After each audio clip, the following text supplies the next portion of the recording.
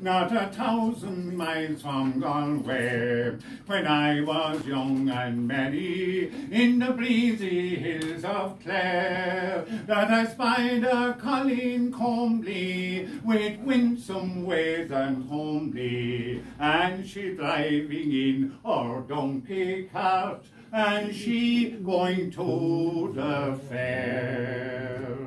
Well, it was mild and pleasant weather, with the bloom of furze and heather, filled my heart with gladness in the wild and breezy air, and my spirit felt far lighter, and my life seemed 10 times brighter, since I met her in the donkey cart, and she going to the fair.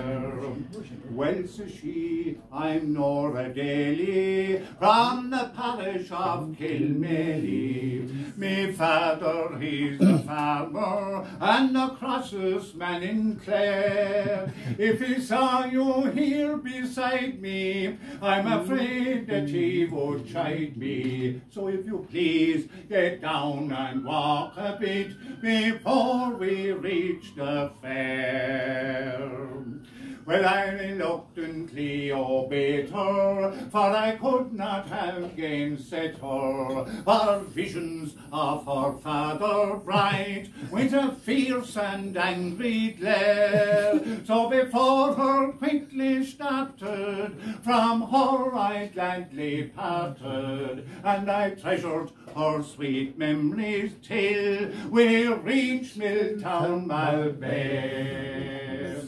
Well, at the 4 milestone I met her, and within my heart I set her. I searched for tales or tidings of my wanderer everywhere. Well, her heart was in a flutter, for she feared her eggs and butter. They'd be scattered on the roadside, and she going to the fair. Well, after years abroad sojourning, and my love still brightly burning, I sought for her and married her, and settled down in Clare. And I oftentimes still remind her of that day long left behind her, when I met her in the donkey cart, and she going to the fair.